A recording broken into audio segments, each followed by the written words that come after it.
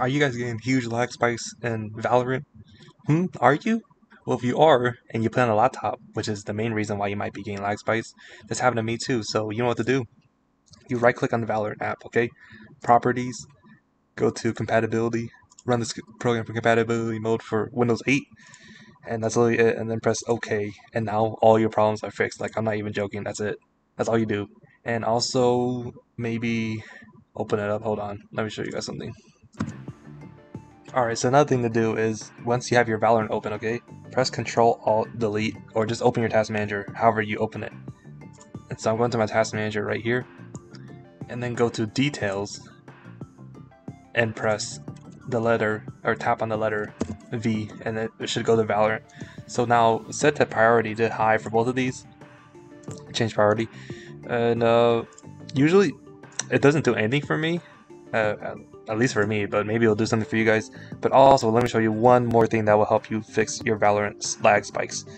Okay, let me find it. Oh yeah, I never added Valorant. Hold on.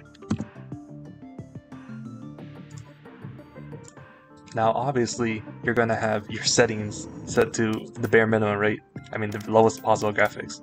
Resolution, 1280, 720, okay? Or lower if it's that laggy. I don't know if that's gonna help. But make sure your game's full screen also. And turn everything here off, all the FPS things, and also turn your graphics all the way down. This is the boost FPS, by the way. And so this video is made primarily for lag spikes. So you having huge lag spikes, like me, that's it. That's all that you can do. And if it still doesn't work, it's kind of sad. Because the main thing that fixed my problem was the right clicking the Valorant, and then the right clicking the Valorant right here, and then setting it to compatibility mode for Windows 8. But yeah, that's it for the video. If it did help, consider liking, subscribing, commenting, and sharing for more videos.